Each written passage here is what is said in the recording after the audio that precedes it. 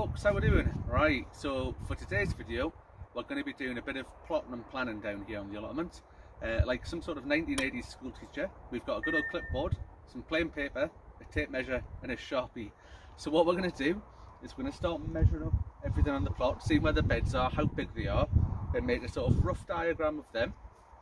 Then when we get back home, we've got some proper sort of paper that we laid out in, or we're going to try and use one of the free online apps as well, and we'll maybe do a bit of a review of that. I've played about with some of them.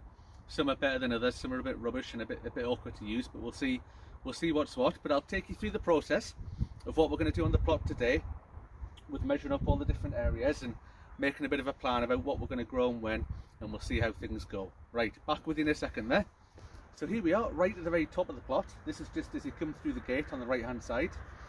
There's not much happened with this over the first year that we've had the plot. This bit here that the black cover's on, that's where we grew the pumpkins. We had some success with them. Other than that, this area has just been left to its own devices. There's some raspberry canes that were here on the plot when we took it over. What I might do is build a fruit cage here. So when I was looking at timber this morning, we get the 2x2 treated timber that's ideal for building a fruit cage. It comes in lengths of 2.4 metres, so to save us doing any complicated cuts or anything like that, we'll try and make it 2.4 metres squared. So what I'll have to do is we're going to move those raspberry canes over there, we're going to cut them right down, and we're going to move them in just off the fence a little bit, so we can build the cage in behind it. We've got the compost bin over here that's absolutely rammed full and really heavy, so we don't want to be moving that anywhere. So luckily, from the fence at the back, up to about sort of 50 centimetres before you get to the compost bin, that's 2.4 metres there. We'll come 2.4 metres this way. Now there is some raspberry canes here that they're about 3 metres out, so they won't make it, so we'll have to cut them down and we'll move them inside the fruit cage. And what we'll do here, we've then got a bit of a gap before we get to the path that I'm standing on. You probably can't see it on the video, but we're standing on one of the paths that we've built. So that gives us actually a nice gap if we put some pallet collars in, and if we put them lengthways, so they're 80 centimetres wide and about 1 or 1.2 metres long. I reckon we'll get 3 of them in there, and we'll have 3 nice raised beds right in next to the fruit cage. And we've just bought some blueberry bushes, so we've got 3 blueberry bushes that again we'll plant inside the fruit cage. So they need to be planted in a special way, special type of compost. I'll come to that in a different video. But given that these plants and crops and things aren't really at risk from birds love to come and eat the fruit. So building the fruit cage is a project for a few months down the line. It's not something that needs to be done straight away. We don't need to worry about that just now. The main thing for now is going to be cutting these raspberry canes down to the ground, maybe it's just an inch or 2 above, and getting them moved into the new position whilst they're dormant, whilst they're not grown, whilst everything's a bit cold and frosty. So we've measured this up, we'll put that down in our diagram, and again, like I say, we'll take it home and we'll make a bit of a proper plan on that. Back with you in a second there. So far, we've been all the way down this one side of the plot, and we've measured up. I'll try and show you what we've got there. I'll zoom in a little bit. So I've measured all the beds out and sort of labelled up, that was nice of the wind to blow that over there, and labelled up what the different things are. It's a bit rough and ready, but again, that's just because we're doing it here. We'll make it look a bit nicer and a bit more of a plan once we get home and we can sort of lay it out properly. You'll see that I wasn't doing it very well. I drew things a bit big to begin with, and then everything started getting more and more squashed in down the bottom. So it's 100% not to scale. We're going to move on to the other side of the plot now and come down this bit. This is going to take a little bit more time to get everything measured up, because we've got all the pallet collar raised beds down there, and we've got the shed, and we're going to have the wee sort of paved area and things up here, and we're going to shuffle things about. The strawberries and things are going to move up, and the peas and whatnot, and the compost is all going to get changed around on this side. Okay, so that's both sides of the plot measured up, albeit a little bit rough and ready. We've got all the measurements that we need though to start making a plan for 2021 and what we're going to put where and what we're going to do where around and about.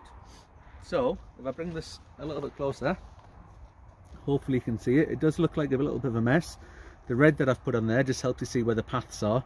If I remember, I'll take a photo of this and I'll post it into the video if I can figure out how to do that, and it maybe just makes it a little bit easier to see.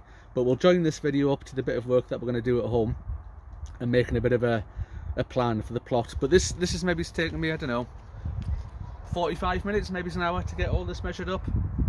And what a worthwhile job, absolutely well worth just spending a quick hour doing this.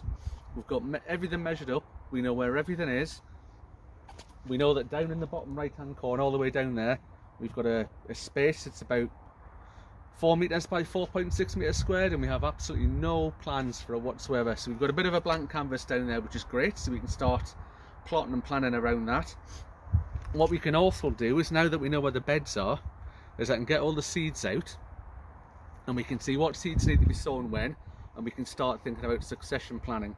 So if we're going to grow, say, potatoes in these 2 beds here, if we've got some early potatoes and we get them, you know, we pull them out sort of June, July sort of time. After that, what can I have grown and what can I put in there? Hopefully that lets us use the ground a lot more efficiently and lets us grow a lot more and extends that growing season. We've also got the infamous polytunnel project planned up the top here.